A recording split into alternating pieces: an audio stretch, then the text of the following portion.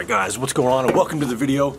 So in this one, I just wanted to give you guys my experience over the last 8.5 months with this Millscale 94 gallon offset smoker. I'm going to go over some general things like the price, the different specs on the smoker, and just my overall experience with it.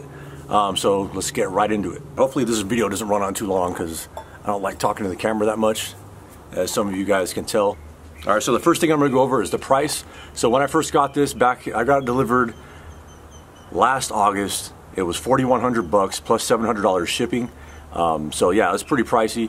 But if you look on their website now, it's like $4,700, and they have some different features you can get on there. Like they have the little plancha on top of the firebox that you could get, and you can get some other different things as far as like the finish on the paint. I think it's a little bit different now. I got the raw steel, so there's like no, no paint or anything on there. I just like the raw look and basically how it looks. So is $4,100 a crazy price? Is it pretty expensive? I mean, I don't know. There's other smokers that I was checking out that you could easily price them out at $3,500. And I'm sitting there thinking, like, if I'm gonna already spend that much money, I might as well get something that I really want and spend a little bit of extra cash. So that's pretty much one of the reasons why I went ahead and got this thing. And there are different things that I considered before even buying this. Here. Here's the inside of the smoker right here. So as you can see, there's no top shelf. For a lot of people, that's a deal breaker. But for me, I didn't even care because I've had this Yoder wireless 640 pellet cooker for like 10 years. And this does have a top shelf, but I've never filled this whole entire thing up.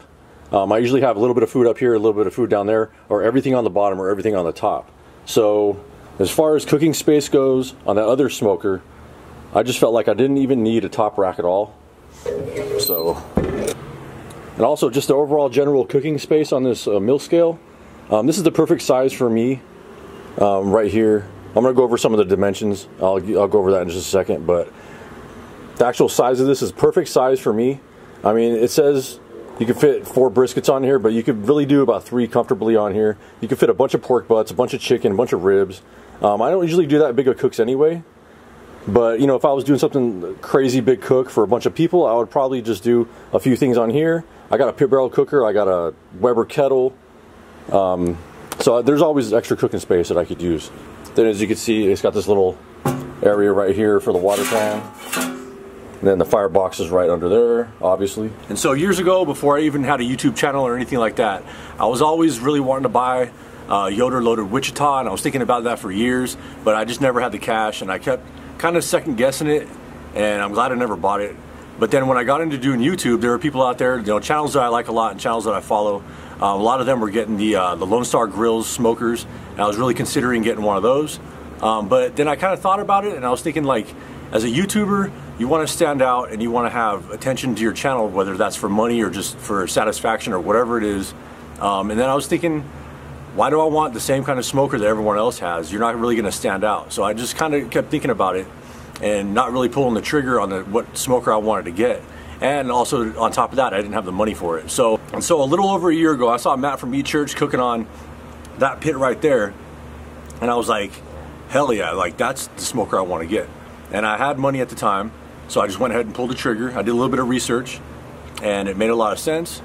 And a huge reason why I bought that is because there's not a lot of content on YouTube on these smokers. So naturally, it's going to bring a lot of attention to the channel because there's not a lot of people out there cooking on the Millscale 94.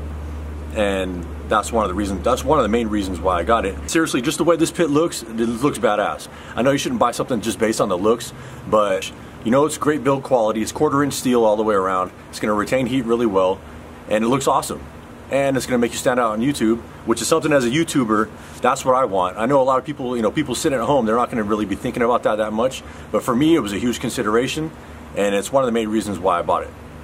I also was thinking about getting a Franklin pit, but you have to go on an email wait list, and I'm glad I never got a chance to buy it before I bought that because, I mean, there's some things that I didn't like about it. Like the damper on the smokestack, you can't even control that with a Franklin pit because there's no damper control at all. And the firebox door has the Franklin logo kind of imprinted in there, and I just thought that was kind of lame. And there's also a bunch of people that feel the same way about that as I do. So yeah, I mean, I had this for about 6 months. And I think like a couple months ago, I got an email from Franklin Pit saying that they had a pit if I wanted to buy it, and I'm like, hell no. Like, I'm glad I never got a chance to buy it. But I'm gonna go over some quick specs on this pit real quick, just do some measurements, because I know there's some people out there, they might want to build their own smoker. I've gotten some messages on Instagram about people wanting, you know, different dimensions and stuff, because they want to, you know exactly how it is. So I'll show you guys real quick. All right, so this entire cook chamber right here is a 24-inch diameter. The firebox right here is a 20-inch diameter. The length of the cooking chamber, 48 inches lengthwise, and the firebox is 24 inches long. 48-inch smokestack. I think the diameter on the smokestack is like 4.5 inches. All the pits come standard with a Tel-Tru thermometer, as you can see right there. 8-inch heavy-duty wheels. Got these badass locking casters that are heavy-duty. Work really well. I'm just gonna admit I am pretty biased when it comes to this, just because I spent $5,000 of my hard-earned money on this thing, and if I thought this thing was a piece of crap, I would have made this video a long time ago, just telling you guys that it's a piece of junk and not to buy it. And also, you know, I got my videos featured with Millscale, and if I really didn't like this cooker, I just wouldn't have said nothing. I wouldn't make this video at all. So, trust me, if you're on the fence about buying this thing is badass. You guys should go and get it. And so what I like about this is it's extremely easy to cook on. Compared to, like, the first cooker I ever had was a Brinkmann Trailmaster. If you guys know what that is, I'll show a picture. But yeah, it's one of those budget smokers. It's made out of sheet metal. You open the door and it goes like 50 degrees down. If there's wind outside, you know, it's just gonna fluctuate in temperature. And then I had no idea what I was doing back then. I thought I knew, but I had no idea. I remember putting chickens on there and they came out black. I didn't know anything about fire management at all. Yeah, it was pretty bad. But so using this smoker, it's not going to make you the best pit master or anything like that, but it's going to help you out a lot. Now, I'm sure there's some hardcore pit masters out there that if they cook on a budget smoker, they could probably make better barbecue than me cooking on that thing. But it's definitely going to help you out. It retains heat really well. All the food I've cooked on there comes out really good. Really have no complaints. There's really not much to dislike about this thing.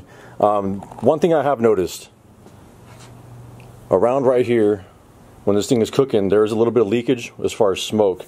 And I think when you're paying, you know, $4,800 for something, there really shouldn't be any smoke that leaks out of this thing. I mean, you could always modify it and put some gaskets on there, but you really shouldn't have to.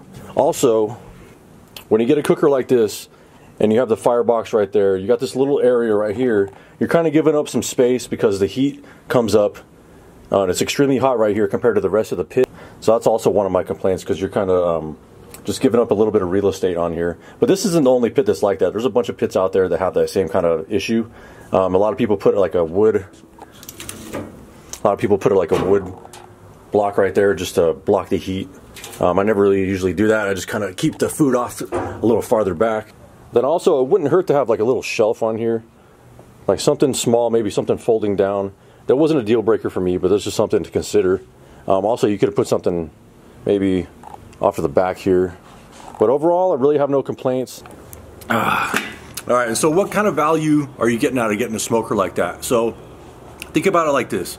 There are chicks out there that buy $5,000 handbags from like Louis Vuitton, or their man's buying them a handbag that's that expensive, and they're gonna use it for like 3 months and they're gonna let it sit there and never use it ever again. I think that's crazy. So a lot of people are gonna think buying a $5,000 smoker is crazy also. So it's a totally subjective thing.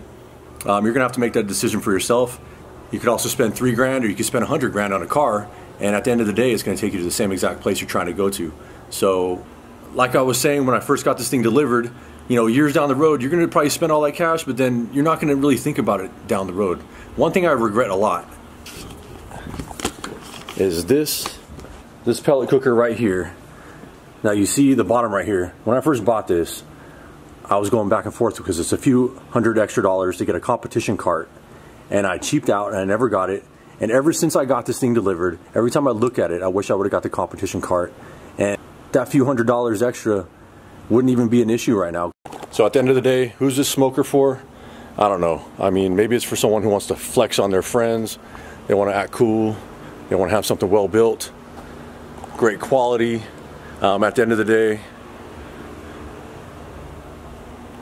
and so whether people want to admit it or not, no matter what it is that you buy, you're buying the marketing, you're buying the brand, you're buying the image that they're portraying. And I think Millscale's got a cool image. It's something that I like. I have zero regrets about buying this smoker. So if you're on the fence, life's a risk. Hey, life's a risk, carnal. I know people have hard times with money or whatever, but if it's not an issue for you, then I suggest you buy that smoker. Have a good life. Thank you for watching the video. If you got any other questions about this thing, I tried to cover as much as I could in a short amount of time. Didn't want to really have a run-on video. Any questions, just put it down below in the comments. I'll try to answer as best as I can. Thank you for watching. Please subscribe, share the content, go make some barbecue. Peace out, guys.